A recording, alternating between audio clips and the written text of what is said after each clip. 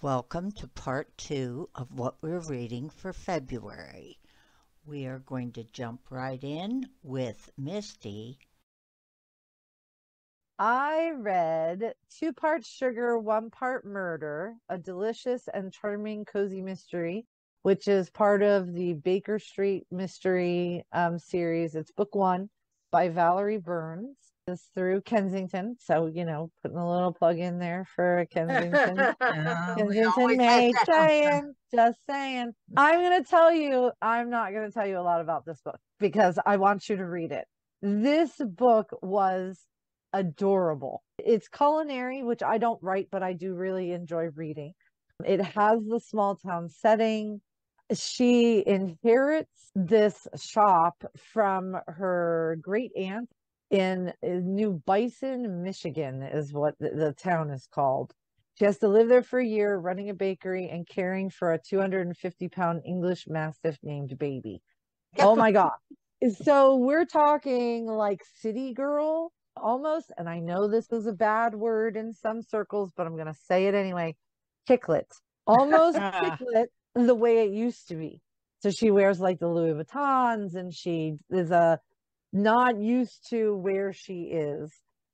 Super fun. Definitely gets in with her great aunt's people and is making friends and is trying really hard. She doesn't cook and now she's a baker all of a sudden. And so a lot of changes that I feel like she made, that Valerie, the author, made so entertaining. I really, really enjoyed the dog. I enjoyed the setting, and I enjoyed the sass, I guess, is probably the best word. Like that's my kind of thing. And so the mayor gets killed and her fingerprints are on the knife. As a first book and as an author, I can tell you that I would say a very large percentage of first books in series involve the sleuth being looked at as the murderer, because you have to come up with a reason why they would get involved at all. Not everybody can be Jessica Fletcher. Not everybody writes the crime novels and, let's go ask this lady who doesn't know anything but writes sassy books. Let's ask her. Let's let her. Although, by the way, if Jessica Fletcher ever came into town, running the other way. Yes, definitely. As I've said before, worse than wearing a red shirt in Star Trek. That's just all there is to it. So, but I really liked the way that she integrated it and the way that the story itself was told. It was just really entertaining. Especially, I don't always read in my genre because sometimes it can be hard to not go, oh, I wish I would have written that. Now I can't write anything like it. Gosh darn it. Oh, well, you'd be in a lot of trouble because there are so many cozies. Oh, yeah, I know, right? But I mean, you have to be different. I can't go in and write the exact. Well, that's what I was going to ask. Is this fresh? Is it because, after you've read enough cozies, you start to feel like you're reading the same. You're like, wait a minute, which one is this? Because it sounds just like the other one. So I'm going to say from my perspective, yes, it is fresh. I am going to state, though, at the same time that I don't read a whole lot of them. Okay. So it could be fresh to me because I haven't read 20 and then read this one. But I don't know. I feel like the vibe in the book itself was new. And I mean, Valerie is an excellent author, regardless, writer anyway. But I really felt like, especially as a first book, this has like all the pieces that I love. It has, the dog companion, it has the bakery, and then she also is a social media expert. So there's like a lot of hashtagging in there. And so going back to what we talked about with Tracey's book, the way she thinks is different because of her passion / job / what she does.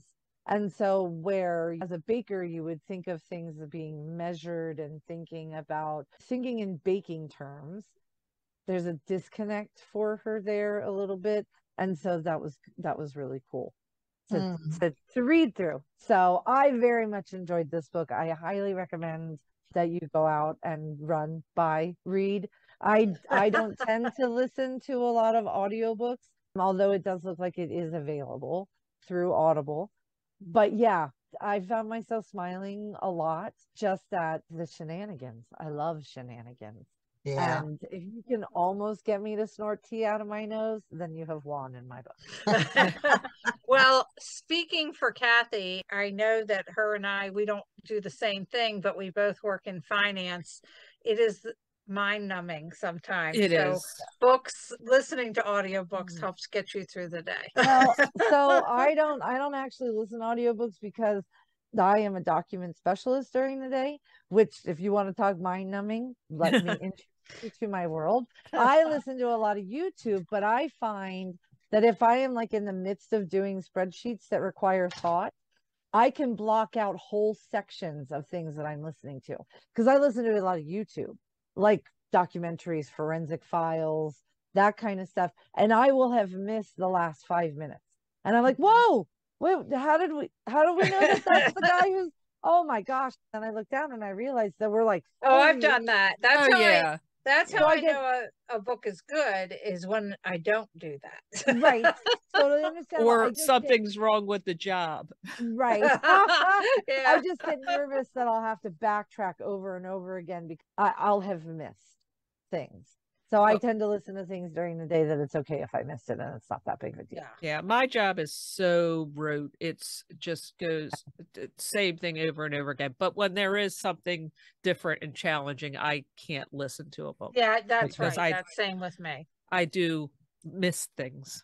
Yes. Okay. I don't really They miss don't things. like that. No, not in finance. You know, over in the hospitals that I serve, all I'm really doing is checking to make sure that all the documentation is there and I'm counting things. So I'm like, oh, good. There's 1, 2, 3, 4, 5. Got it. Or when's the last time you scanned a progress note? Why was it 1-6? I don't know, but I need more than that. So I do listen, but sometimes if I'm, like I said, if I'm thinking my way through something, I will miss whole sections and I'm like, God, all right. You got to go back and listen. Yes. Again. Yep. Yes. Yes. Now, did she include recipes?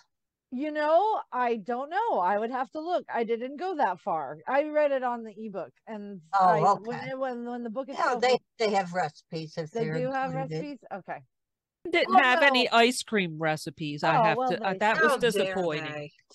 What is up with that? And this is book 1. Book 2 is Murder is a Piece of Cake. And that comes out June of this year. So the first one came out August of 2022. And now the second book is coming out in June of 2023. Well, no, this is her first book in a new series. Well, I gotcha. We've done her in Cozy Cuisine before in her other series. She has other books out, but this is the one that I chose. I figured I would start at the beginning. Yeah, that's always a good way to start. I want to say she also, I believe she's also VM Burns. Yes, she is. So yeah, so VM Burns, she has a dog club mystery books series also. I think the first in that is In the Dog House. So she's got a lot of different things out. Yep. So there you go. Very good. Does she have a website? I can. Let me. I think it's VM she Burns. does. Right. I just checked the Malice Domestic. She will be at Malice Domestic. Awesome. Very good. It is VM Burns, BURNS. Does look like she has recipes actually on her website, but I don't see the Valerie Burns books here. Let me go look at. Oh, yeah. Okay. So under books, she does show the Mystery Bookshop Mysteries, RJ Franklin Mystery Series, Dog Club Mysteries, and the Baker Street Mysteries. So it looks like she does have both all in the same place. Very good. There you go. All right. Well, I went back to an old friend of the show for my book. It's called The Killing Rain by Faye Snowden. And we did Faye's first book, what, about 2 years ago? Yeah. I would say so. Yeah. That was such a good book. Yes, It it was. And it was put out by Flame Tree Press, and it came out June of last year. Well, this is a continuation of A Killing Fire that introduced us to Raven Burns. She was a police detective in Bird's Landing, Louisiana. Now, there's my South. Her father was a serial killer. Oh. And he was executed, but he lives on in her brain. Oh. And in the last book, there was a copycat serial killer who was copying her father's crimes and trying to get her blamed for it. Yikes. So at the end of that book, she went after this guy. She's going to kill him. Well, she's coming back to Bird's Landing, and she had been in California for a while, and it just happens that this Lamont Lavelle, who was the serial killer that was copying her father, he kind of got shot in California, so she's on her way back. Too bad. She kind of got shot just a little. Like I just nicked. yeah, I just nicked the corner of his heart. Like that's Right, different, right. right? just a little artery, you know. But she comes back. She is no longer a policewoman. She resigned from the force after all this that happened with the previous book. And her partner, Billy Ray, who she was very close to, he quit the force, and she comes back. He started a restaurant. He's not ever going to be a policeman again. And her foster brother, Cameron, he announces that he just found out he has a teenage son that he never knew about, but the mother has died and she wanted him raised by family, so he's going to be a father. She's coming back to all this kind of stuff Drama on. But there are boys disappearing in the neighborhood. Oh. And they're turning up dead. There was one that was found on the courthouse steps. They were washed, no sign of trauma. Oh. Except for a bruise on their forehead.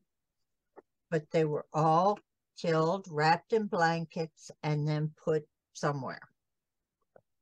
Well, Raven is sort of ignoring all this. She's getting used to being an aunt to this little boy who's, I think he's 13.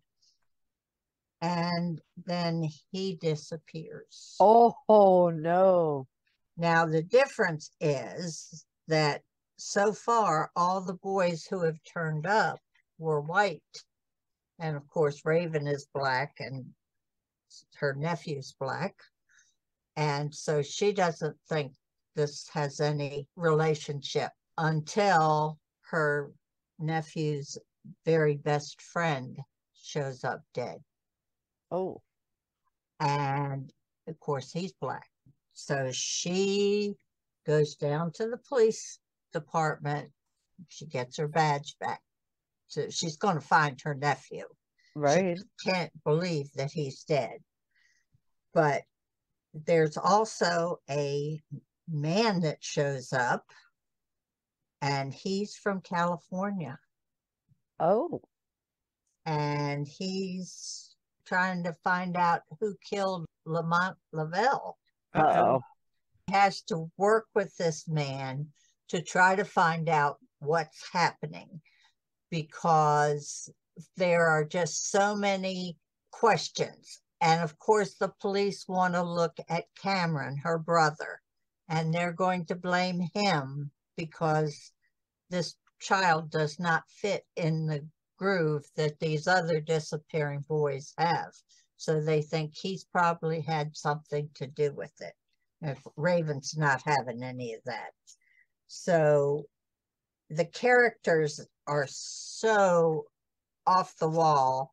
There's one character, he's a junk collector, and he said he used to bring the junk home, and now he just goes, his house is so filled with junk.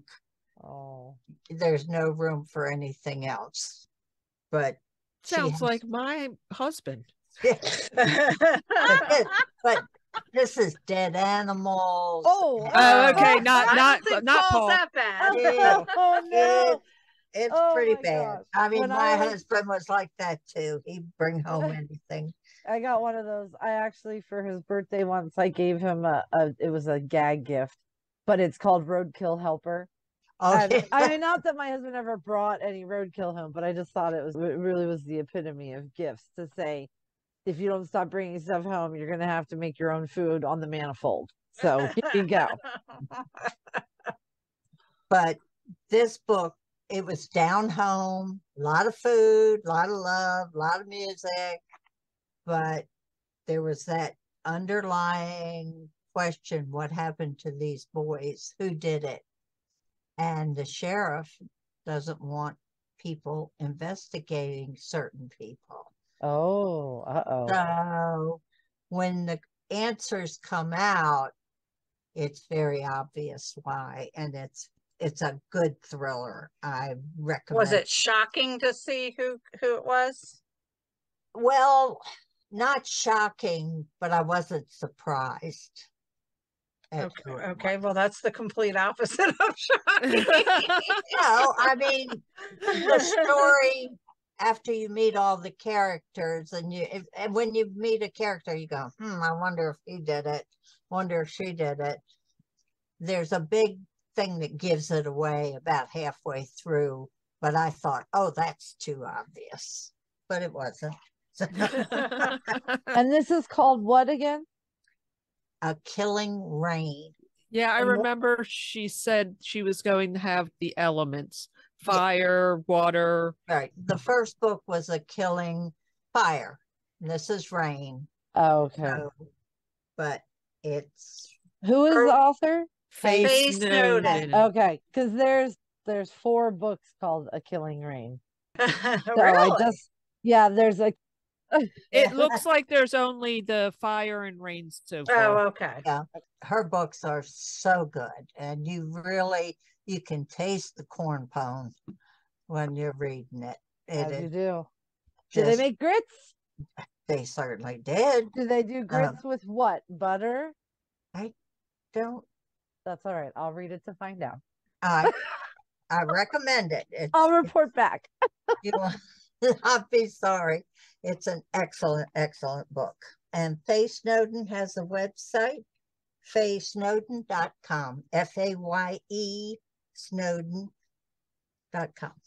And Awesome. you can go back and listen to the episode where we interviewed her. She was a fascinating interview.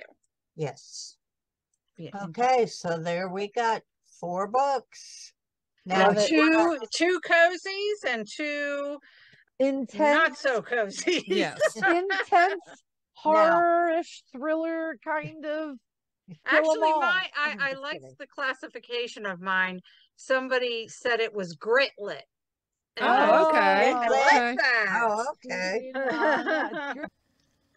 Trivia. Last week's question was, in the Sue Grafton Kinsey Milhone mystery series, what California town is the fictional town of Santa Teresa based on? A. Santa Rosa, B. Malibu, C. San Diego, or D. Santa Barbara? The answer is D. Santa Barbara. Grafton's mystery novels featuring Milhone are set in 1980's Santa Teresa, a fictional town based on Santa Barbara, California. This week's question is, what did Anthony Horowitz receive from his mother for his 13th birthday? A. A card, B. A skull, C. A car, or D. a telephone call. Good luck. Well, that brings us to an end of another episode. We have 4 new books for you to try out, and we hope you join us next week. And remember, life would be boring without a little mystery. Bye. Bye. I did it this time. I know. I wrote it down. I have a paper that says, for the love of all that's holy, don't forget to say bye.